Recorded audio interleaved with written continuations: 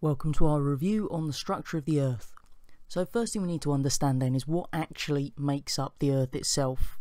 Now what we actually got are four main parts that we should remember, and you can see those in the diagram on the left hand side there.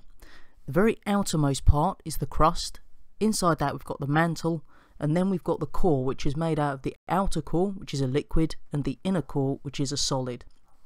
One thing to bear in mind when we talk about the crust, we're talking about that rocky surface that we're actually able to move around on.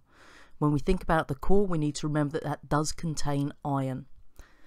Now obviously we do know that this is the structure of the Earth to our best understanding, but we do have some problems with studying that structure directly.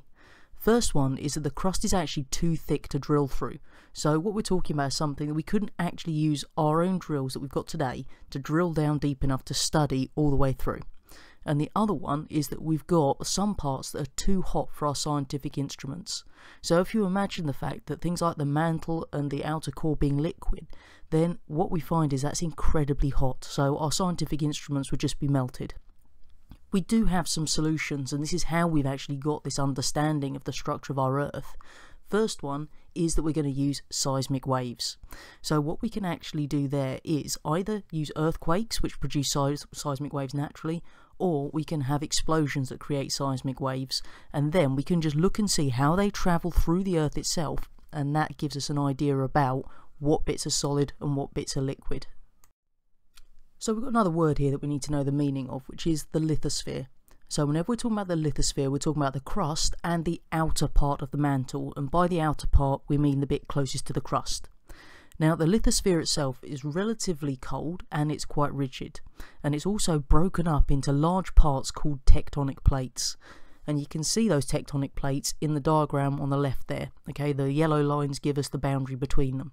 So literally these tectonic plates make up the entire surface of our planet, and they are constantly moving. They move at about 2.5 centimeters a year, so they're moving slowly, but they are moving. And the reason that they can move is that they're actually less dense than the mantle, so that means they float on top of it. So what we find as the reason that these tectonic plates are able to move then is all to do with the mantle itself. So up near the crust, then the mantle is actually relatively cold and quite rigid, but as we go deeper down towards the centre of the Earth, then the mantle gets hotter and therefore less rigid, and so what we see is it's able to flow slowly. As a result of this, where we've got one bit that's hotter, the other bit that's cooler, we get convection currents being set up. And as those convection currents move, then the tectonic plates which are on the surface of that mantle also move. If we look at the different types of tectonic plate we've got, then we have two types. We've got oceanic plates and we've got continental plates. Now the key difference here that we need to remember is that the oceanic plates are denser than the continental plates. So what we actually find then is at those margins with the oceans, then the oceanic plates will cool. And so that if they collide with the continental plate, the cooler oceanic plate is going to be pulled under the continental plate, as you can see in the diagram on the right there. And this is a process called subduction. So what we then find is as that oceanic plate is pulled under the continental plate, then the actual oceanic plate begins to melt slightly, and that's where we start to see things like volcanoes occurring.